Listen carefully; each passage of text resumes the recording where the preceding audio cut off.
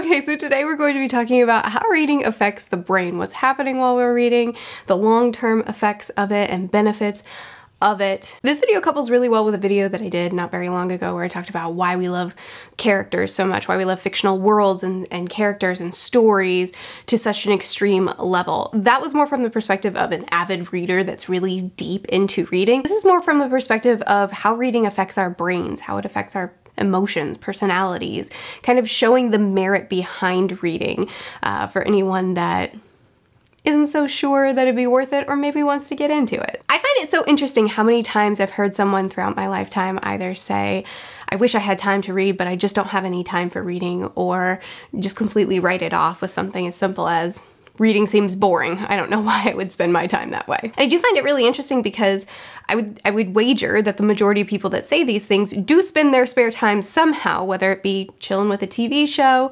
or just with another hobby like video games, board games, crafting, knitting, you know, any variety of things where people like to chill out after a long day. So arguably, everybody has time for it. People do spend their time in their downtime in either hobbies or entertainment, whether watching a movie at the end of a long day or just doom scrolling for hours. I don't think any of these things are necessarily bad, and I definitely am not trying to knock someone else's hobby in order to make my hobby seem superior. I just find it funny how many people undervalue reading or kind of brush it aside or think that it doesn't have the same merit as other hobbies. So I've spent a little bit of time looking into how reading affects the brain, and I figured I would do a quick video kind of summarizing some of the cool things that I've learned. One, and this is a really big one to me, is reading enhances attention span. Nowadays, I'm 29, so I'm of the age where entertainment and social media and these things haven't been a part of my life forever. I mean, my childhood and middle school life was pretty chill as far as these things go, but I still had TV, I still had video games, I still had, you know, dial-up internet. But the majority of my life, especially the entirety of my adult life, I have been saturated with all of these things. I want things now. I live in a microwave age, and anytime a web page takes a minute to load, I'm irritated by my internet. And I live out in the middle of nowhere, so I assure you, my internet is terrible. We also live in an age where entertainment is very flash, it's very snap, it's very constantly keep things moving. It's really interesting. I'm not really a movie buff, but it is really interesting to kind of look at more classic movies and how slow moving they are, how more they focus a lot more on character and on environment and on the experience and really helping you feel like you're there. And a lot of modern movies are a lot more flashy, a lot more like things need to be happening around every corner. I find that happens with a lot of different things. Even the way YouTube is now versus how it was is really different. People want to be concise. People want to get their point across immediately. People don't want to ramble because someone will click away if they don't get to their point very quickly. There's a lot of B-roll, a lot of visual stuff to keep people staying on because a talking head for a long time will make people leave. I mostly do talking heads. It's what I like to watch and it's what I like to make. But it is really interesting to me how society does things very quickly. We want nuggets of information. We want TED Talks as opposed to a novel or as opposed to a lecture. And none of these things are inherently bad, but when we live in a society that's constantly trying to get information faster, constantly trying to get their entertainment faster, our attention spans are just narrowing and narrowing and narrowing. And reading is one of those things that actually expands that attention span a lot. Being able to sit still and hyper-focus on one thing is something that we really struggle with today. We may read a page or two and be really into what we're reading and then pick up our phones and suddenly we've been scrolling for an hour. We may sit down to do a task and as soon as we sit down think, why am I here?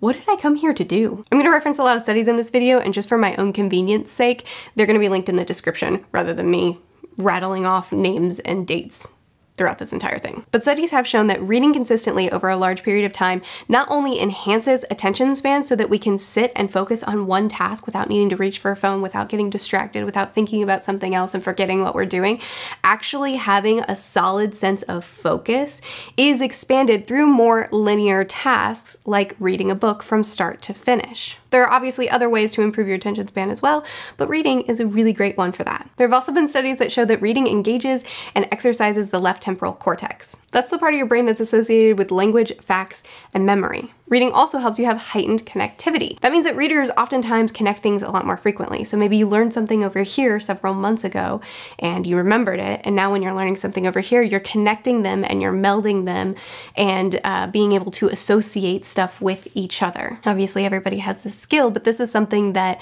gets increased, that gets exercised a lot through engaging your mind through reading. There have also been studies that have shown that reading can lower the risk of dementia, increase emotional regulation, and increase verbal recall. Now, a lot of these things that I've just rattled off, different things that reading helps to engage the brain, helps to increase these muscles.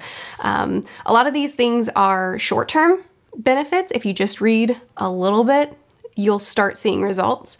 A lot of it is long-term. You have to be reading regularly for a while to get real results. But I do find it really interesting the different ways that reading engages the brain and benefits things. Obviously, reading isn't the only way to do these things, but it is really cool that it benefits us on very specific and life-applicable ways. So many people consider reading to be a waste of time, which is funny because we all waste our time with our hobbies.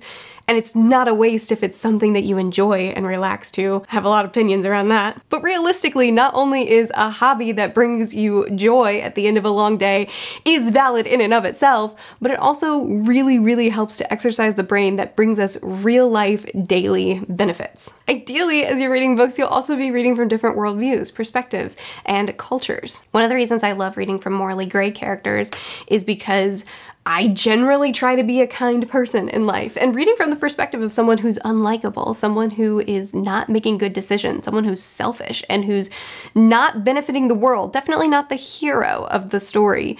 I find it really interesting because when a morally gray character is written really, really well, I feel like I understand the perspective of someone whose headspace I try not to be in. But I can see the humanity in them. I can see the logic that they have, the rationalizations that they give, and reading from a perspective totally different from my own is fascinating to me. I really love reading fantasy, and I really love reading fantasy not set in a Western culture. Reading from different cultures, different beliefs, different traditions that the entire world is based on, that the setting is based on, that the people are thinking from is such a fascinating perspective to me. It's such a cool way to explore other cultures. It's such a cool way to experience the world from a different set of eyes. There have also been studies that have shown that reading increases empathy, reading from other people's perspectives, from other people's beliefs, from other people's world views, and experiencing the world from another person's shoes a lot of times can help us to stop being so narrow-minded, to stop being so focused on how we see the world and how we experience the world, and really broaden that and help us to have a lot more empathy and a lot more care for others in humanity. I primarily read fiction, but I do enjoy nonfiction here and there as well. When I do read nonfiction, I tend to choose stories that inspire me. I'm really into rock climbing, so naturally reading and watching the documentary for The Push was wonderful for me because it's something that I'm very passionate about, something that I really care about and love spending my time doing. And it's from the perspective of someone who is obsessed with it and someone who has pushed themselves to do something kind of unbelievable within the rock climbing world. Growing up in school, my favorite historical figure to study about was Harriet Tubman. So reading books like She Came to Slay was so fun for me, getting to understand her story a little bit more, getting able to get a little bit deeper into her personal life and into her accomplishments other than the Underground Railroad, her most notable and wonderful thing that she did. But there's so many little things that I got to learn so much more about. I also really, really like rescue stories like The Deadliest Sea and Into the Abyss, because these are stories that talk about people who are in impossible situations, who have to suffer so much as they're waiting for rescue, and then you get to see the people that are risking their lives in order to save other people. A lot of times reading true stories of what people have gone through in life, what they've survived, or what they've participated in helping really broadens my perspective. I quit being so selfish, or at least I like to think I do. I quit thinking of the world from such a narrow scope, and a lot of times it inspires me to really want to participate in bettering the world in small ways or in big ways. It broadens my perspective, which I think is really, really important for us being decent humans, is to not view the world only from our own perspective, but to see a lot more of what's happening in the world and to see how people have participated in making it better. But I also get really similar things from fiction. I get a lot of that from classics because classics typically usually have a greater message that they're trying to communicate, but I also get that a lot from modern fiction as well. There's tons of fantasy stories, sci-fi stories, literary fiction, pretty much any genre. There's tons of stories out there where the author is using the story as a means to have a conversation. And I feel like I come away from those stories a lot of times with another perspective, with a little bit deeper understanding of something. And I really, really appreciate stories where I come away and I have a lot to think about, as well as having had a great time and being entertained. There have also been studies where they've looked at the brain activity of someone who's been reading since a very young age and how different their brains are engaged versus someone who isn't an active reader or doesn't like to read at all. And then they've studied a brain of an adult who's just started reading and how their brain is showing as well. And it's believed that the benefits that I've talked about in this video can start later on in life. You don't have to be a childhood reader to get these benefits.